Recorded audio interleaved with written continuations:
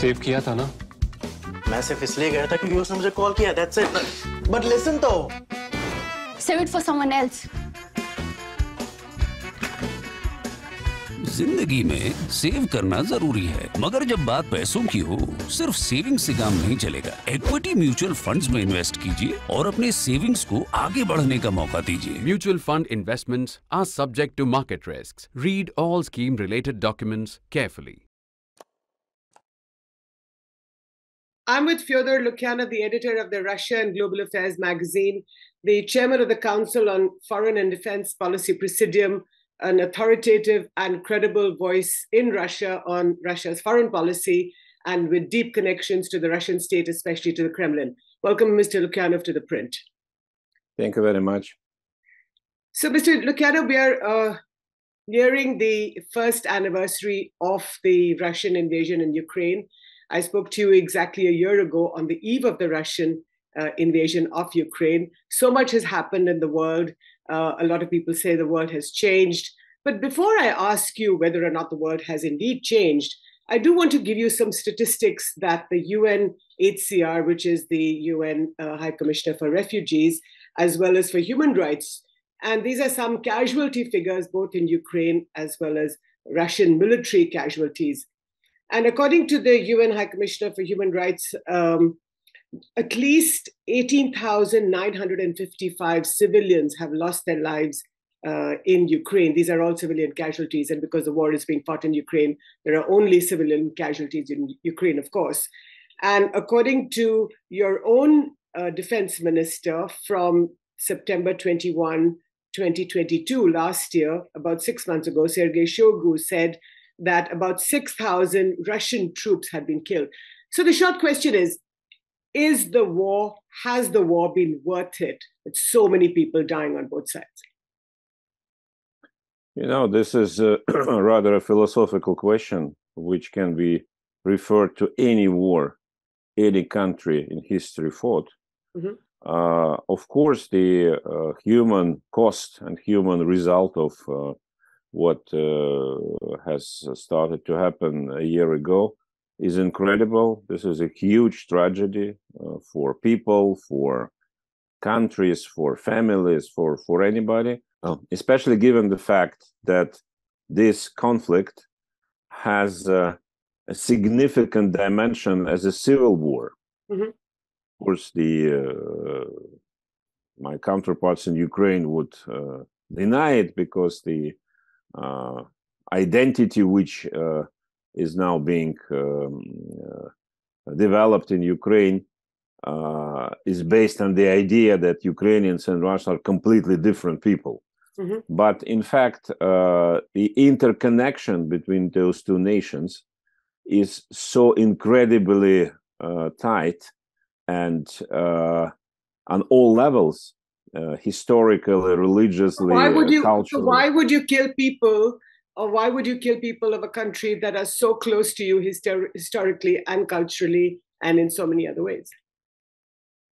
It's not about kill people which are so close to.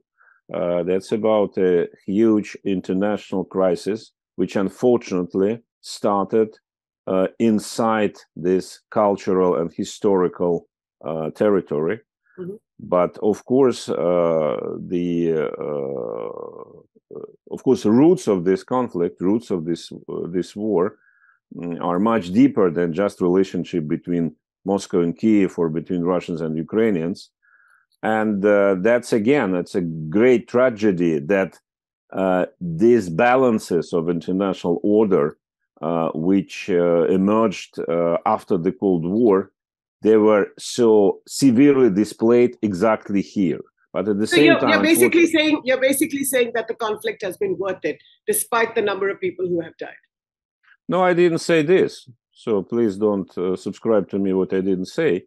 Okay. I say that unfortunately many wars should be avoided, but it's impossible because of the nature of international politics and the power relationships. So you could not avoid this conflict between Russia and Ukraine? That's very difficult to judge. Personally, I think that, of course, the decision which has been made a year ago could be altered, and at least at that point, or probably a bit earlier than that point, we had some crossroads. Not only Russia, but everybody had those crossroads, which were used in the wrong way. But at at the point when it started, the tension was incredibly high. And as we see now, a year after, all claims on the Russian side that for several years, at least for 8 years before this war started, the West prepared Ukraine for war with Russia. And those claims were attributed by many of us before to the propaganda stuff. But we see now it was the case, it was fact. And the West is now proud of that. So what are you saying, that this is really a proxy war between Russia and the US? That's very complex conflict with many levels. But at the end of the day, this is a proxy war. It's not proxy, actually. Proxy means that both sides fight through agents. But it's not the case here. Russia is fighting itself with their own people and own everything, while United States and the West in general, but in particular United States, is fighting through the proxy, through Ukrainians.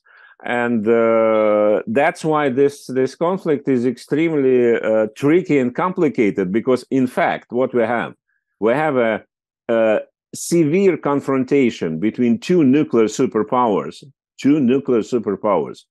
where one superpower fights itself, another superpower indirectly, but very intensively.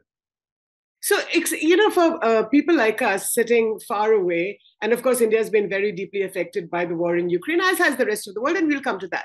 But let me just explain it how I see it, which is that Russia invaded Ukraine a year ago. America is using Ukraine as a proxy to fight the Russians. Both are nuclear superpowers. Anything can happen at any time. I mean, God forbid something happens.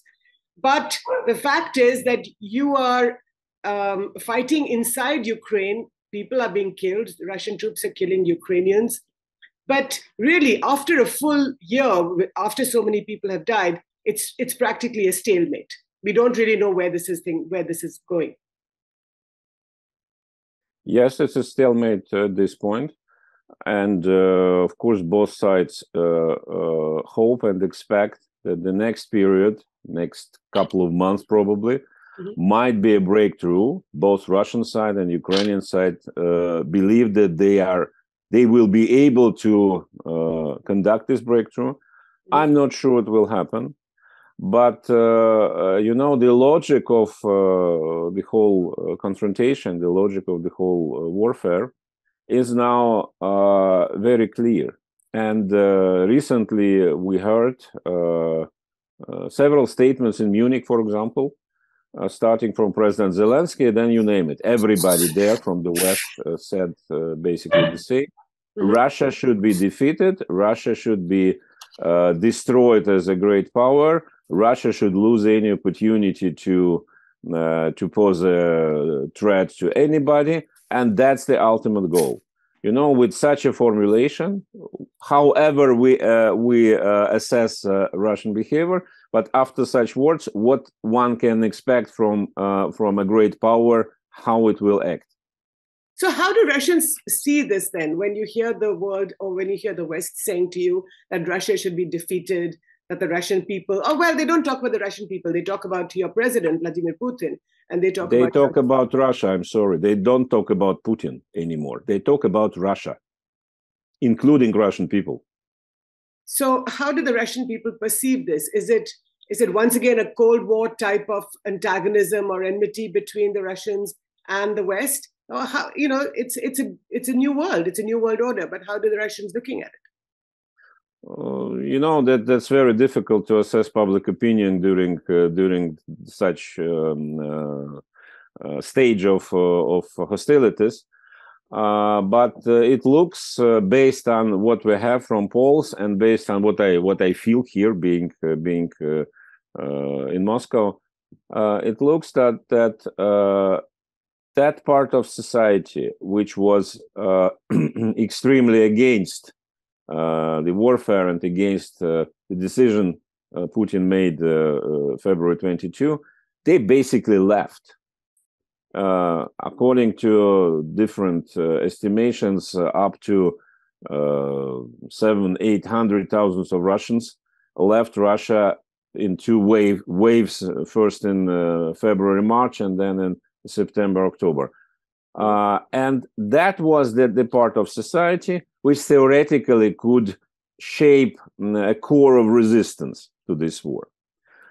Those who left, it does not mean that everybody is happy, not at all. But the Western reaction, which started immediately after the campaign started, and then escalated over all year, actually convinced even those in Russia who are not very enthusiastic, to put it mildly, about this war, that we had no choice. But the whole Western world is against us, and I would love to underscore it. It's not about Putin's regime anymore. Listen what people in Europe or in the United States say. They don't talk about Putin. Okay, they talk about Putin all the time, right. But it's strategic defeat. It's not about Putin. It's about the country. And I would say that it had a very big impact on a mood inside the country. Again, not everybody is very happy about what is happening. But after Western reaction, the conclusion is what else we have to do? We should fight and survive. So, are you saying then that the West wanted to or wants to strategically defeat Russia or to break it up, make it a weak country which it can control? I think yes. Of course, you certainly can find different views on how much Russia should be defeated and what the strategic defeat would mean, but it is absolutely natural to expect from the US and allies that they would love to use this situation to weaken Russia profoundly for decades to come, at least. But in a sense, then, Mr. Lukyanov, your president, Vladimir Putin, you fell into a trap that the West laid out for you, which is that you walked into this war. So many people have been killed. Your economy is damaged. You were very much part of the whole Western order after the breakup of the Soviet Union over the last 30 years. But you're no longer that now. Yes, no longer that now. Whether it was a trap, that's an interesting hypothesis. And I think that history, decades after us, historians will write about this, and probably some of them will state exactly that it was a very smart trap established for Russia and for Putin. We will learn, or what do you think? Children's. I think it was not as linear, because that's an illusion to believe that any politicians operate rationally and calculated only. Mm-hmm. In the most cases, it's not at all the case. It's like emotional and biased and wrong perceptions and so on. Mm-hmm. But you mentioned the Western order. Russia was part of that. That's absolutely correct. But that's the point, actually. Mm-hmm. I think that the conclusion which Putin made, and this conclusion is shared by many here, was that the idea which emerged actually in the late years of Soviet Union, but especially after the collapse of the Soviet Union, that Russia should become part of the Western order, Western-led order, that idea was basically wrong. Mm-hmm. Some people believe that it would be great theoretically, but it is absolutely impossible because the West would never accept Russia as it is. Mm-hmm. Some other believe that it was wrong even conceptually, because Russia as independent part of international picture, international landscape, is essential for international stability, to keep it. Okay. However, I think that you touched upon the most important point. This conflict, from our side, is not only about Ukraine, not only about international order. It's mainly about ourselves. What is Russia and how Russia should develop. So, what is Russia? I don't know. Sorry, the Russian philosophers tried to identify it since 18th century. I'm not qualified. I think that if you read or watch the recent statement, the recent speech by Vladimir Putin, the annual address to Federal Assembly. I did that. Yeah. Yes, everybody noticed the last part about start and withdrawal from this nuclear treaty, which from my point of view is the least interesting there, because it was expected, and those treaties are, so to say, out of function anyway. Mm-hmm. But if you look at the main speech, it's not about the world. It's not about the West. It's not about the East. It's not about the world order. It's about Russia, that Russia should explore its potential. Russia should rely on itself. Russia should use all opportunities it has and not expect any sources for development from the outside. And this is, I think, and this is, I think, the main idea which Putin now wants to deliver to the nation. That, of course, we are at war. We are in a very difficult situation with the West. But as he states all the time, it will be overcome. So the main thing is how we develop ourselves, and we should develop our potential, because in the world to come, interconnection, interdependence, and opportunity to use sources for development from the outside will be very limited. So let me try and understand this. So in a sense, Russia wants to find itself. Are you saying that Russia went to war because it wants to rediscover its own value, its own strength, its right to be strong? In fact, Putin said in that speech that you just quoted, and he quotes this, I think, 19th century historian or philosopher called Stolypin, where he says it's the historic right of Russia to be a strong nation. But does this mean then that the idea of strength is an alternative idea? It's not a Western idea, but Russia wants to evolve its own ideas. Is that what you're saying? So Russia went to war not to find itself. It would be a very strong statement. Russia went to war because of very deep conflict with the West about how to perceive, how to interpret the notion of security. Mm-hmm. You might argue that Russian approach, Russian attitude before this war was wrong and paranoid, and so that Russia overestimated the threat. Maybe. But first of all, that was how Russia saw things happening from the beginning, from actually collapse of the Soviet Union. And Russia told many times to the West that something went wrong and we need to discuss it. Yeltsin did it, Putin did it at many occasions. No one wanted to listen. So the West was not willing to consider Russia as an equal. Not just an equal, but to consider Russia as a country, as a power, whose security interests should be taken seriously. Because what we heard all those years, oh, come on, you're wrong. It's not how you feel it, it's wrong. That's it. Okay, great. But since a big power feels in this way, it cannot be ignored.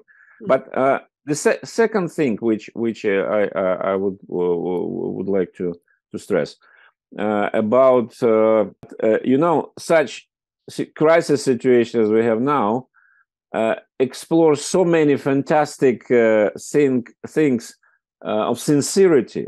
Now, when all those involved in Minsk process, Angela Merkel, François Hollande, Boris Johnson on behalf of the UK, Poroshenko, everybody says that, come on, but everybody knew that it was just to buy time for Ukraine to prepare for war. We cheated Russians, ha ha ha. Okay, that was exactly what Russians told, and Putin said, and others said to the West 8 years, and they said, oh, come on, we are very serious about Minsk agreement. Now they say, no, we were never serious. Okay, you might see it as a normal, cynical political game, which probably it is, but such games has consequences, and we see them. But Mr. Lukyanov, you said earlier that about 700,000 to 800,000 people left when the war began. People were just so fed up and they were so upset and they left. And presumably these are people who had deep pockets and who could afford to leave, and wealthy Russians. But there are also stories about how less wealthy Russians, more middle class or poorer people, who, especially families with young men who are going to be conscripted and did not want to send their young boys to die in a war which they did not agree with. A lot of those people also tried to escape. So why did people want, obviously there's a problem there. Obviously, there's a problem, and more than that, I would expect that demographic trajectory of Russia and the performance of human potential will be damaged for years, if not decades to come. No doubt about that. So what? That's a crisis of historical scale. And you mentioned those willing to pay the price, and Russia is willing to pay the price for that, for sending its young men to war. As you see what is happening, yes. And yes, if you ask many people here, those who stayed, those who had no idea to leave, I would say they will. Many of them will justify it. I mean, this development and the conflict. Many of them would blame those who left for being non-patriotic. Others will not do it. But that's a split which is continuation of a very deep-rooted historic process which started with the collapse of the Soviet Union. We are still there. By the way, you mentioned those with deep pockets. And I think that's one of very interesting consequences, probably not the most important one, but one very interesting one of this development. Those with deep pockets suddenly discovered that even with all their money frequently deposited in the West, they are not there. They belong not to the West. And now, even those Russian oligarchs or wealthy people, wealthy businessmen, who have nothing to do with the policy of Russian state, but they face their assets be frozen in Switzerland, in US, in Europe, and they will be judged as being Russians. So it doesn't matter how deep your pocket is. And I think, by the way, it's another very interesting consequence of what is happening, this self-identification, so to say. Mm-hmm. But do you think, Mr. Lukyanov, that the people who left, that they are non-patriotic? No, I don't think so. I think it's much more complicated. Some people who left are certainly non-patriotic, and they are very much anti-Russian minded, no doubt about that. Mm-hmm. Many other people whom I know, for example, they are patriotic, but they are afraid, they are scared, they are not prepared to go to war, or they don't support this war. So that's a very big human drama, no doubt about that. But in this idea of the alternative that the Russians are trying to evolve, or your president is trying, it seems to me, sitting here in Delhi, that you're using the Chinese to create this idea of this alternative. And the reason I say this is because China's top diplomat Wang Yi has been in Moscow the last couple of days. And even over the last few months, this idea of this very special partnership between Russia and China, that's a very evident one, isn't it? First of all, you mentioned you used the word using China. I don't think that anybody can use China. So China is beyond usage, so to say. Okay. China and Russia objectively are now found themselves in the same boat, and that was not the Russian work which brought us there. That was mainly the work of the United States, because you see that Americans officially proclaim China to be the main rival for years, if not decades to come, strategic rival. And from the point of view of classical strategic thinking, it's quite interesting that Americans are ready to antagonize two great powers at once, both China and Russia, but they do it. Probably they believe it's better for shaping the whole global competition in a more or less ideological or quasi-ideological way. But Chinese are, as we know and as we see, Chinese are very cautious. Chinese are not interested to directly and openly support Russian armed actions in Ukraine. But at the same time, Chinese look at all this from the point of view of big trends. And the big trend is that there is a fight between hegemony, I mean hegemony in the terminological sense, and those who represent the trend against hegemony. So it's quite ironic that Russia found itself on the front line, because Russia is not the country which aspires international world hegemony and has no resources for that. China is, and China has, but that's an irony again. And for Chinese, probably it's very comfortable actually. But objectively, we are on the same side. And again, Americans, in their attempts to strengthen the leadership, the dominance in the world, they contribute to this rapprochement.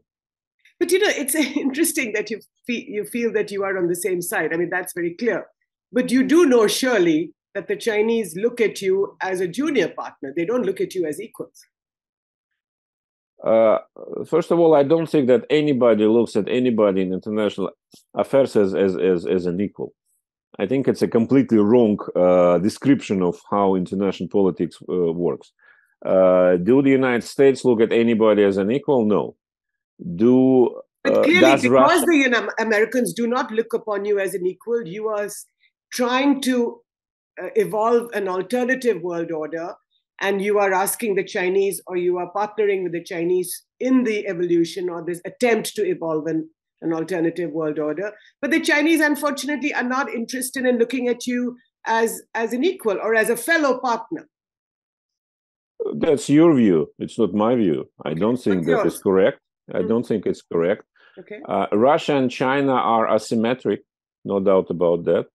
Russia has its advantages. China has its advantages. But again, I don't think it's about equality, because the international system which we are entering is not about equality at all. It's a combination of many countries of different size, bigger, smaller, middle-sized powers, which will have different kind of impact on international constellation. And this impact will be huge. So look at Turkey. Turkey's role in the world today is absolutely disproportionate to the real size and the real capacity, but it is, and so on. Will Russia be a superpower again? No. Will Russia be a great power as it wants to be? I doubt. Will Russia be one of the most influential international players? No doubt about that. And that will be taken into account by all, including Chinese. Mr. Lukyanov, you mentioned Turkey, but let me talk about India a little bit. I mean, sitting here in Delhi, of course, India continues to buy oil from Russia, hugely discounted prices, going against the American advice and sanctions, may I add. But I also want to say that the Indians are deeply worried that this war is going to continue in Ukraine and really want an end to the war. Because here you see that there are other problems to deal with. You're just coming off the COVID pandemic. There is so much other inequality in the world, debt traps everywhere. Why must you have another war with Ukraine?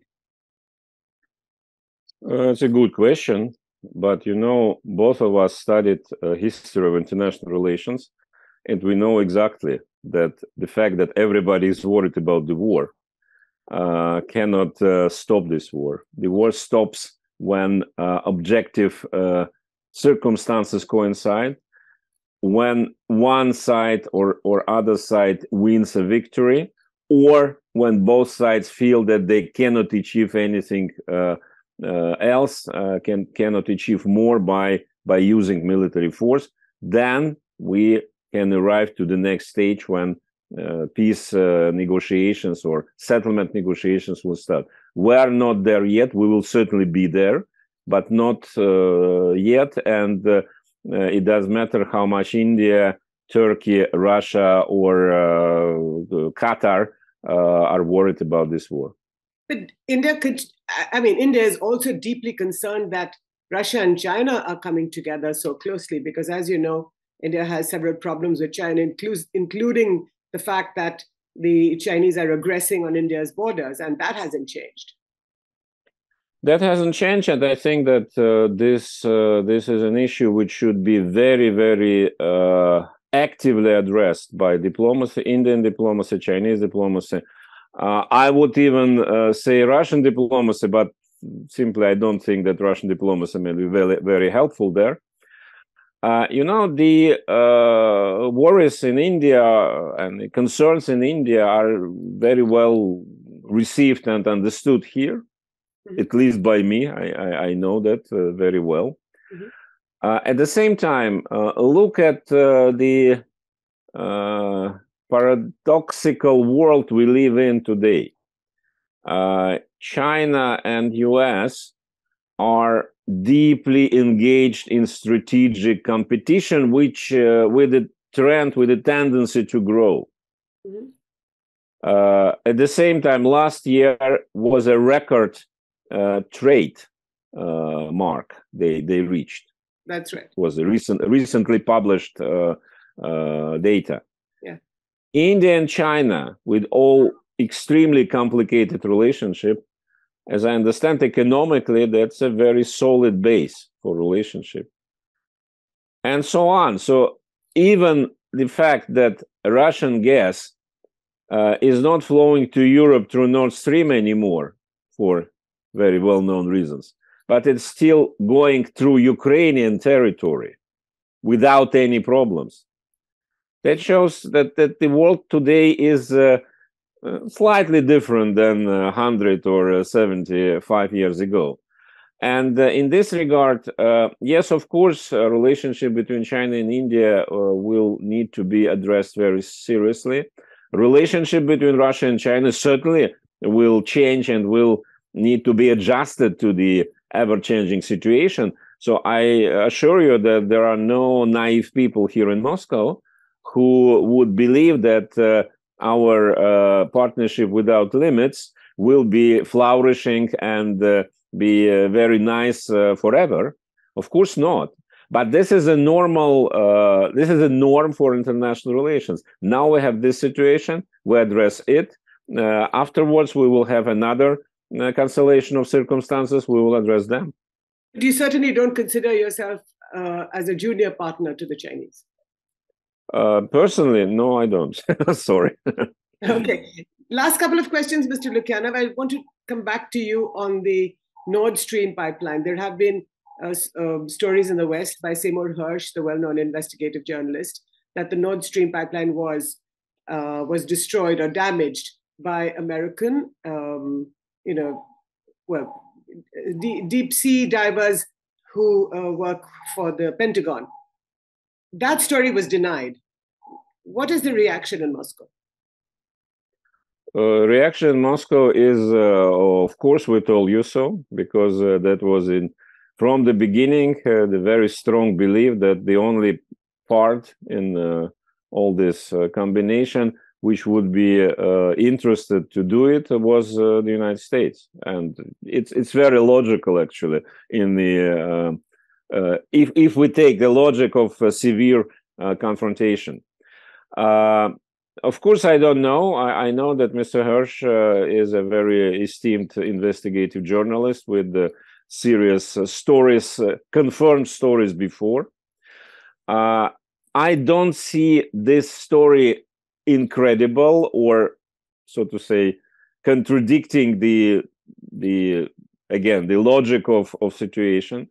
Whether it is correct or not, I don't know. What is absolutely stunning to me, you mentioned that a reaction.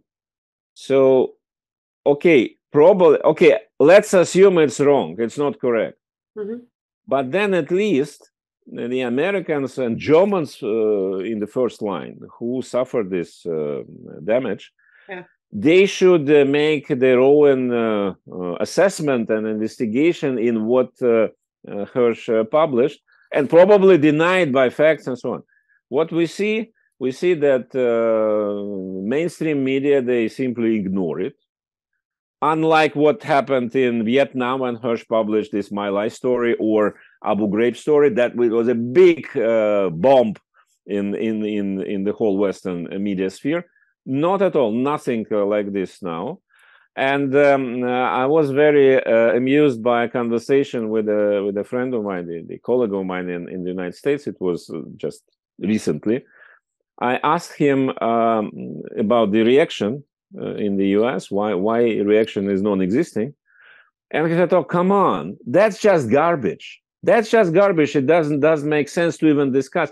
When we publish something about Russian malign activities, that's serious. That's based on data, on intelligence. But what Hirsch wrote, that's just garbage."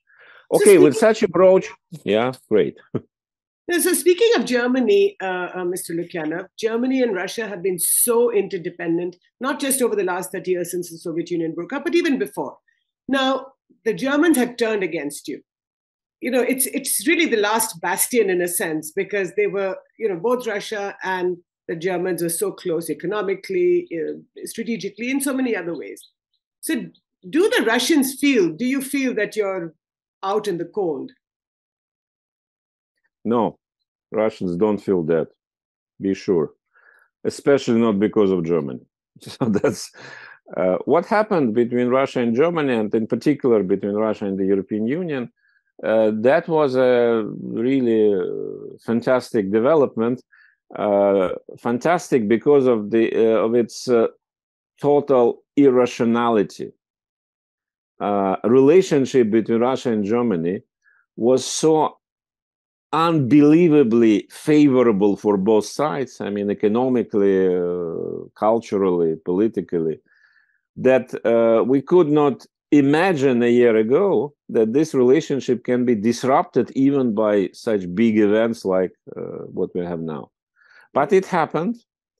And first of all, we saw that actually everything is possible in today's world, even like this. And that's about contradicting to what I said before about economic interconnection, that economic interconnection is very important, but at certain points it can be overthrown and just once. The relationship, the perception of Germany and Russia is very special for obvious reasons.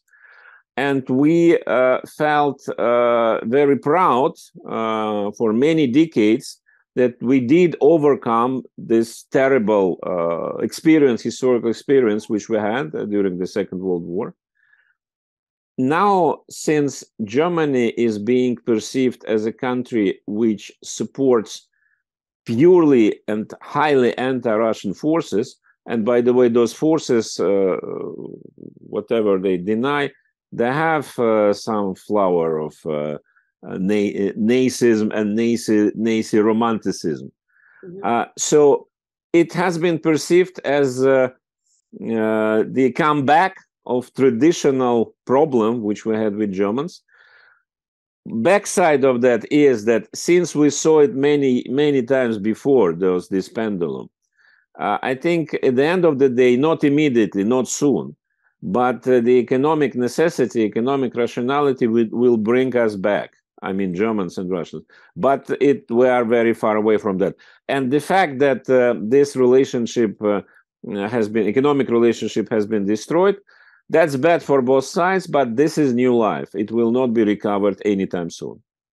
But you're also on record as saying that Joe Biden's visit to Ukraine, to Kiev, a few days ago was a very bold move, and that you're admiring of it. I'm not admiring, but I think it was a very bold move, and in the PR terms, it was great. So congratulations. Just in PR terms, you don't think that it was an underlining of the fact that the West is hanging together and that Russia is now on the other side? But why should he do why should he demonstrate that's once again? Because I think it's obvious that the West is consolidated and Russia is on the other side. So what? So why do you think it's a bold move then? From the PR point of view, because he was courageous enough to come. And there were some information that it was some kind of communication between American and Russian special services, and they got assurances that Russia will not harm Biden. Good. That's an element of culture which still exists. But otherwise,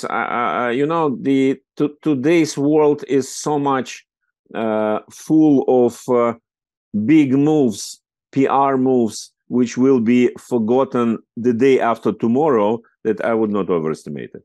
So just this so-called PR move that you're talking about, that when Biden goes to Kiev, he sends a message, or his establishment sends a message to the Russians that he is going to Kiev, right? What did that mean?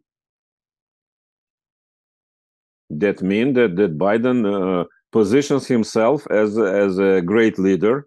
By the way, he will announce very soon that he will run for the presidency in the United States again. And in this context, it's important for him as well. So it's very, very clear. For Russia, what does it mean for Russia? Okay, it's very nice from the Biden, from Mr. Biden to send this message to confirm what we knew even before. But I wouldn't say it did change anything in our perception.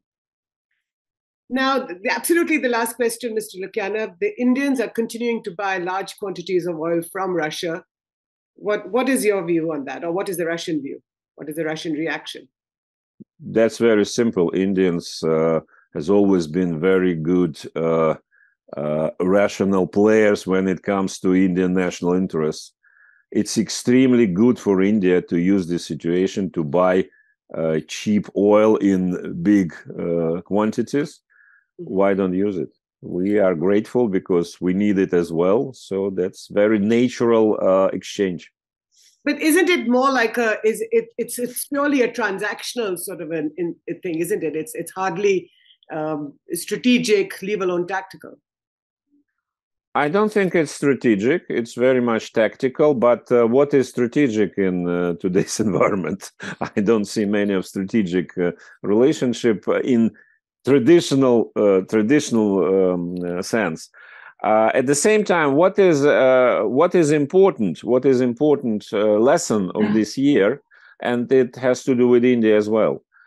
I think for me, the surprise was that United States failed to recruit anybody beyond their official alliances to join anti-Russian coalition, to officially join anti-Russian group, to introduce sanctions and so on.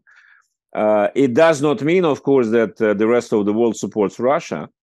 I have no illusions about that. But it does mean that no one wants to follow instructions from Washington anymore. And that's a very important change. But are the Russian people going to bite their tongue and grit their teeth and follow the Russian President Vladimir Putin and whatever moves he makes in the coming few weeks and months on the Ukraine crisis, no matter how many people are killed? I have no crystal ball, unfortunately. I don't know. So I can say just one thing. So far, I don't see any signs of split in society which could lead to significant resistance to what decision makers will make.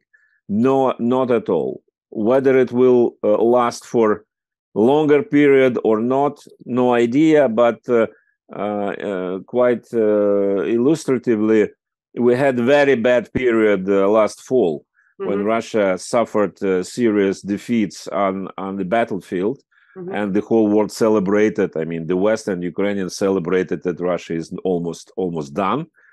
First of all, it was a bit premature, and secondly, it was a very bad feeling in society. But it was a feeling with no potential to put pressure on the power to change the course profoundly. So that's why I think that we can expect same reaction in the future. Mr. Fyodor Lukyanov, thank you for speaking so frankly and freely, and thank you so much for your time for speaking to me. Thank you. Thank you again.